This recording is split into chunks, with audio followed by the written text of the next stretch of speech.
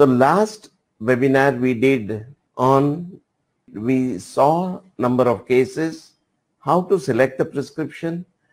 We saw how the disease evolves, what are the chances of cure, what are the chances of relief in difficult cases. Now here, after understanding the miasm, we will try to understand, because potency and repetition has been always an issue with all of us. So psoric phase, normally you require constitutional remedy in high potency.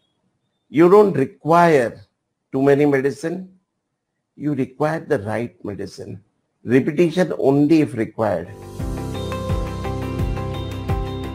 As we saw last time, the acute exacerbation requires a right acute medicine. Candace said beautifully, epilepsy, asthma, which has got acute exacerbation, requires acute remedy. So depending upon the intensity, you have to give acute remedy in low or medium potency with frequent repetition.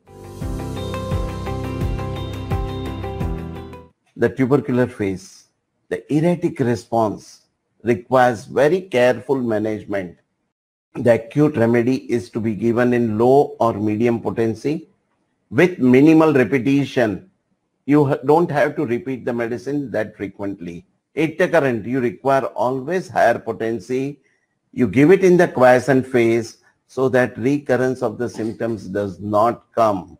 The constitutional remedy requires in medium potency or higher potency later so that the patient recovers faster. So once the quiescent phase comes, that is the time you introduce the constitutional medicine and the recovery would be very fast. Now the factors which affect the efficacy of remedy, the age. The cure becomes more and more difficult with the increasing age of the patient.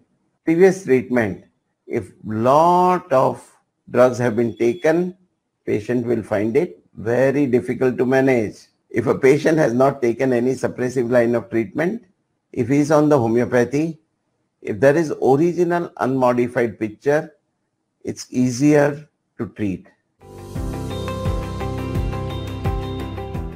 2 years old, patient reports with breathlessness. On examination, the chest is full of rales. On auscultation, there are a lot of rales. There's a flapping of LNASI. The small flaps, they go up and down. Flapping of LNASI and rapid abdominal movement. The patient's parents were very anxious. The patient was given Antimtat 32 pills 4 hourly. So the patient was given Antimtat 30 and the patient started improving.